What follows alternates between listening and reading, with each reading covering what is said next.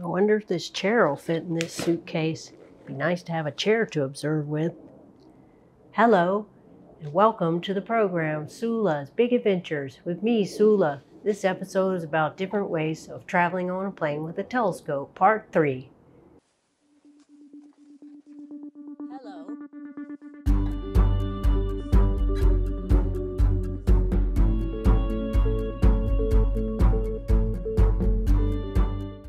This episode is part 3 of my 3-part series on ways to travel on a plane with a telescope. In part 1, I went over using a Pelican case to check your luggage, holding a single fork arm mount and the telescope, and a duffel bag for the tripod. In part 2, I went over putting a Meade ETX 90mm telescope in a backpack and carrying it onto the plane. You can use that telescope as a tabletop telescope, or you could check a tripod in your checked luggage. And in this, part 3, I'm going to talk about the easiest way to travel on a plane with a telescope, but also the most expensive way, and that would be with the strain wave or harmonic drive mount, and the telescope of your choice up to your mount's weight limit as your carry-on luggage. I recently bought this iOptron HAZ31 mount that, according to iOptron, can hold 31 pounds. It weighs 8 pounds, and it goes onto a lightweight carbon fiber tripod, and it will easily fit into a regular suitcase that you can check, or you could carry it on, but that's probably not going to work because most likely your telescope will be your carry-on luggage. In my case, I plan to take the HAZ31 strain wave mount in my checked luggage along with a tripod, and that way I can carry on to the plane a big 8-inch telescope.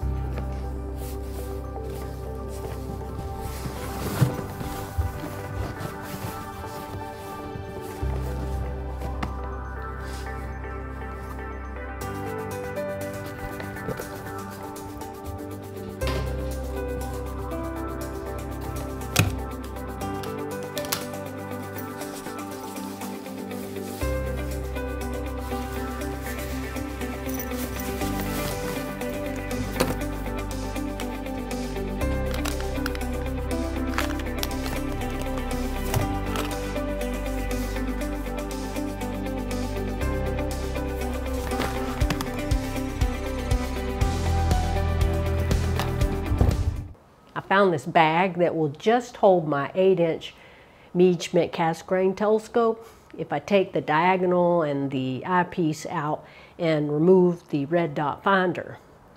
I haven't removed the red dot finder yet, but I will in order to demonstrate that the whole thing will fit into the case with the finder, eyepiece, and diagonal in the end of the bag. The telescope with the diagonal, eyepiece, and red dot finder weighs 12 pounds. But the case is small enough that it'll fit in the overhead bin of the plane. I'd prefer to have it where I can keep my eye on it, but as long as I watch what other people are putting into the overhead bin and make sure that they are not smashing my telescope, I think it'll be okay. I'll have to push my way onto the plane first, though, in order to get spot just above my seat for my telescope, and that means I won't be flying Southwest Airlines, as I'll need a good seat assignment. Confession, I have premier status with United, and I can board in Group 1 and snare a good spot in the overhead bin for my telescope, and then I can guard it from the marauding public.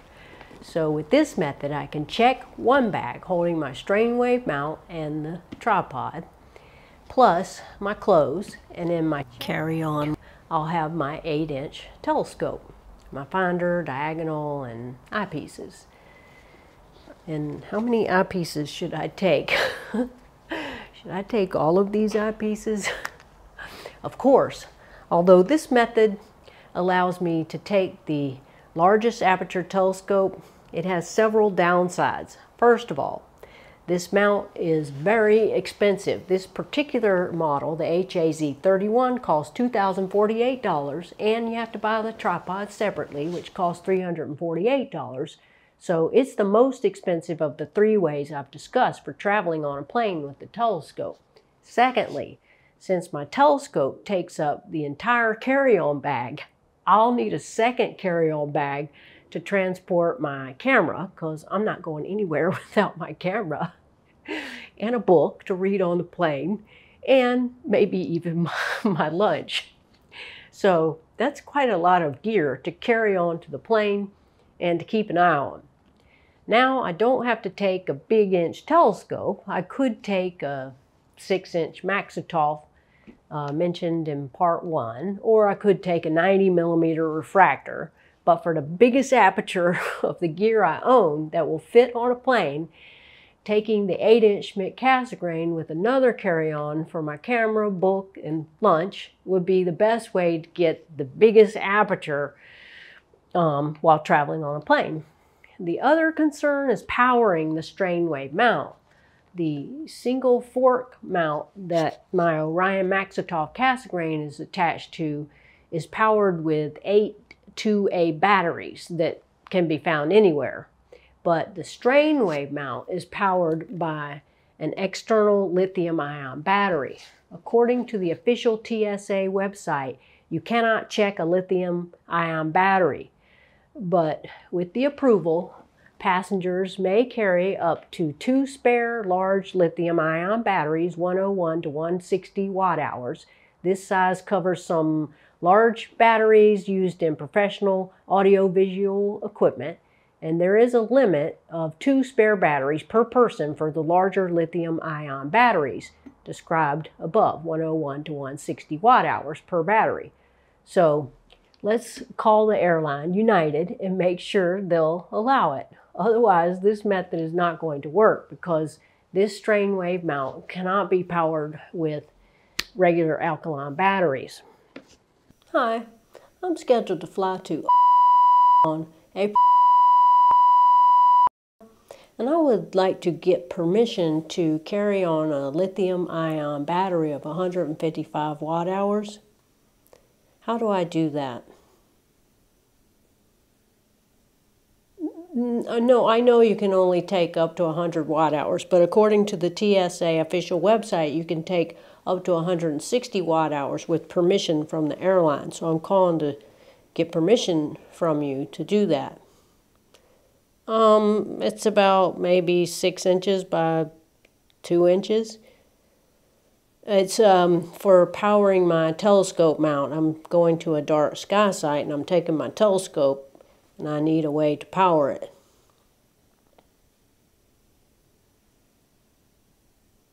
The flight number? The flight number is 1444 on April 24. Oh, great. Okay, so can you send me some kind of confirmation, or can you email me? You're not allowed to email? Well, I don't think you're lying, but I would like some kind of confirmation. I don't want my battery confiscated at the TSA check-in. Okay, I believe you. You documented it, but there's no letter or something you can send saying I have permission? Okay. All right, well, thank you for your help. Oh, no, I don't need anything else. Thank you. Bye-bye. I hope they don't confiscate my battery. I'll be really mad. Okay. So that means I also have to cram a lithium-ion battery of no more than 155 watt-hours into my carry-on, which at this point is getting very heavy. It now holds a 12-pound telescope, and a separate bag has my camera, my book, and possibly my lunch, and now also a battery. Whew, that's a lot of stuff. You cannot check the battery, though. They'll remove it from your suitcase. I mean, you could try to sneak it on and hope for the best, but it'd be terrible to arrive at your final destination with no way to power your mount that you just lugged halfway across the world, possibly. So I'll just manage all that stuff I'm taking as my carry-on board the plane. In my example, I'll be traveling with my iOptron HAZ31 mount, but there are many choices of strain wave or harmonic drive mounts to choose from. iOptron alone carries several models. The cheapest one I saw on their website was the HEM15 at $1,398 plus the tripod. Then there's the Pegasus Astro at $2,800, the Rainbow Astro at $3,800, and ZWO has the AM3 and the AM5, $1,500 to $2,200 respectively, to name a few. But the one that I'll be taking is an Altaz mount made by iOptron, the HAZ31. Now I could just take this lightweight burlback manual mount and attach it to a tripod. It has a standard 3/8 thread that will fit the top of any standard camera tripod. The burlback and the tripod will both fit easily into a checked bag. But in order to have a go-to capability with my HAZ31, I would need an external power source. So another way to travel on a plane with a telescope would be to take a sturdy tripod, the burlback mount, and check both in your suitcase. And then take the telescope onto the plane in your carry-on luggage. But if you want go-to capability, you'll need to get permission from the airline if your mount cannot be operated with alkaline batteries. So that's actually 4 ways to travel by plane with the telescope. Number 1, you can take a single fork arm mount with a small Maksutov-Cassegrain or one of those single fork arm Schmidt-Cassegrain telescopes made by Celestron. Number 2, a Meade ETX telescope in your backpack as a carry-on. Number 3, a strain wave mount or a harmonic drive mount with the small carbon fiber tripod in your checked luggage, and your telescope of your choice in your carry-on luggage. And in my case, that will be my 8-inch Meade Schmidt-Cassegrain telescope in my carry-on, with permission from the airline to bring a lithium-ion battery as well. And this little Orion lithium-ion is compact and it's 155 watt-hours. And number 4, a camera tripod with the burlback in your checked luggage and your telescope up to 8 kilograms or 17 pounds in your carry-on luggage. And those are the ways that I know of to travel by plane with a telescope.